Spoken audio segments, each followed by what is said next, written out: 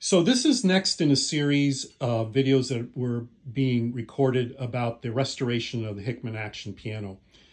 And as you can see, we're at the point where we're leveling the keys and we're doing some additional work as we go. Probably another thing to point out is that we completed the restoration of all the metal parts. We did all the brackets. We did what is called the stop rail here for the action in the Hickman action.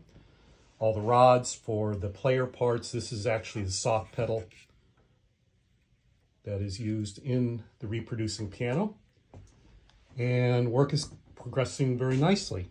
So stay tuned for more updates as we continue the work for the restoration of the Hickman piano.